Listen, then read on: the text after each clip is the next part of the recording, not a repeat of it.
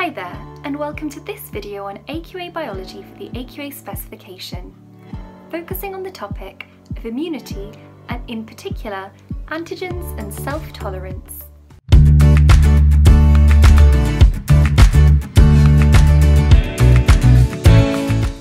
I'm Manisha from StudyMind, where we help you to revise A-Level Biology with our helpful video tutorials tailored to your subject, your specification, and to you.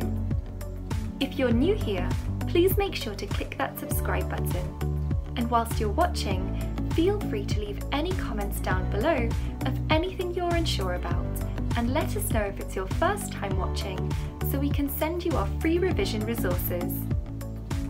We also have helpful timestamps to guide you through the specification. So, let's get started.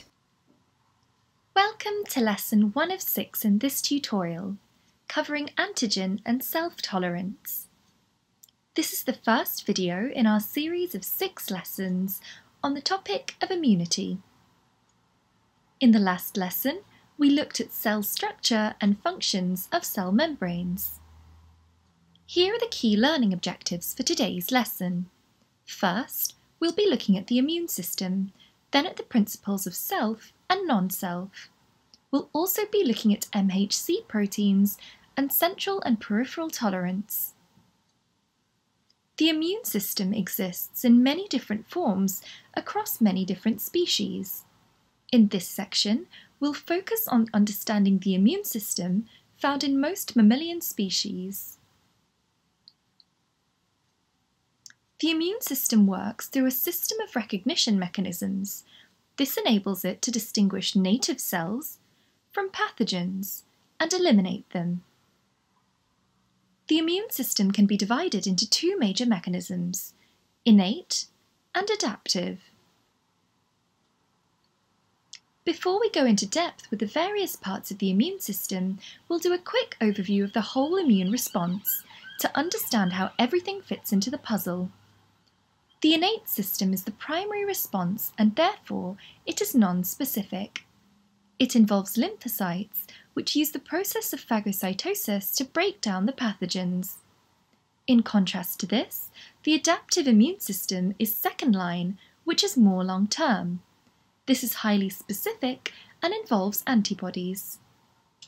Now let's look at the primary immune response. The first step here is for the pathogen to enter the blood. After this, the body can detect the foreign antigens on the surface of the pathogens. And the neutrophils can break down the pathogens by phagocytosis. The macrophages found at the lymph nodes can carry out phagocytosis. Phagocytes are non-specific, which means they can engulf any kind of foreign organism, no matter what it is. Here's the whole of the primary response. Now let's move on to the secondary response. Here, the phagocytes will activate 3 types of T cells. The lymphocytes are specific for each type of antigen. Then, we have the B cells, which will be activated by the T helper cells. These will produce the antibodies to break down the pathogens. The B cells then produce plasma cells, which in turn make more antibodies. Here's an overview of the secondary immune response.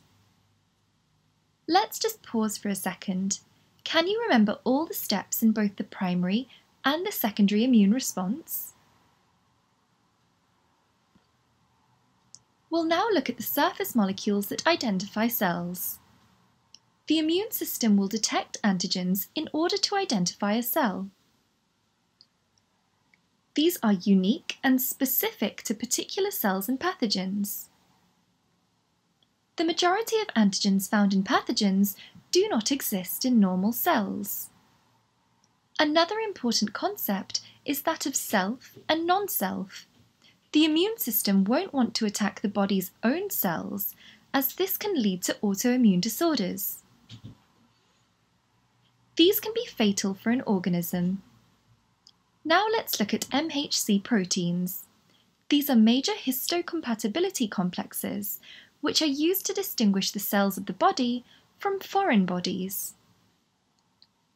This allows the immune system to attack only the foreign pathogens without harming the normal cells. There are two types of MHC cells, MHC1 and MHC2. MHC1 molecules are found on normal body cells binding to endogenous antigens, which are normal antigens produced in normal cells.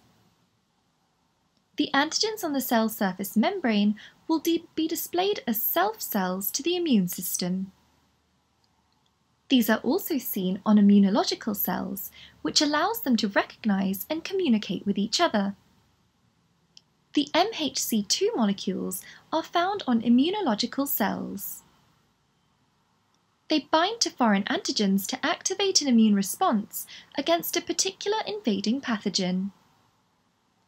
The lymphocytes are able to recognize and tolerate self-antigens. Now let's look at clonal deletion. This is what happens when we delete immune cells that respond to self-antigens. Here are some perfect T and B cells. In an ideal world, both of these would not attack our self cells, but would attack the non-self cells that appear in the body. However, if the T and B cells are harmful, they would attack both the self cells and the non-self cells. If they were useless, then they wouldn't attack any kinds of cells at all. Now let's look at two mechanisms, central and peripheral tolerance. During maturation, all B cells and T cells will travel through a tissue matrix containing all the self-antigens that can be found in the body. If a T cell or a B cell reacts with any self-antigen, it's killed off via apoptosis, or programmed cell death. This overall process is known as clonal deletion, and it leaves immune cells which do not respond to self-antigens. Peripheral tolerance is very similar to central tolerance, but occurs at a stage where the T cells and B cells are still immature. Clonal deletion removes the immature T and B cells, which respond to the self-antigens. Here, we can see that any lymphocytes with a high affinity for self cells are destroyed. This is the process of clonal deletion, whereby the cells that respond to self-antigens have been destroyed. Clonal anergy involves activating any immune cells that bypass clonal deletion. Autoimmune disorders are disorders in which the body's own immune system destroy its own tissues. These can be acute or chronic. There are long-term diseases which are relatively treatable, for example type 1 diabetes. Others can emerge suddenly and lead to the rapid deterioration of the organism, which can often have fatal results. The immune system responds to non-self and foreign pathogens. Sometimes, our immune systems can be counterproductive. Patients often need organ transplants, and the immune system of the host can immunologically reject the donor organ. The donor organ must closely match the immunological antigen profile of the recipient individual. It's important to understand that MHC genes, as well as other antigen genes, are different between individuals, except for identical twins. Foreign cells, even if they are human cells, can be recognized as non-self by the immune system. This causes the immune system to attack the foreign cells. We've now covered the learning objective for today's lesson. If there's anything you feel unsure about, feel free to skip back through the video and re-watch it. We've now completed Lesson 1. If you enjoyed this tutorial, make sure to subscribe by clicking down below and leaving a comment of the topic that you'd like to see a video on. Click here to watch the rest of our videos in our A-Level Biology series, or visit our website, studymind.co.uk, for past paper compilations by topic and specification.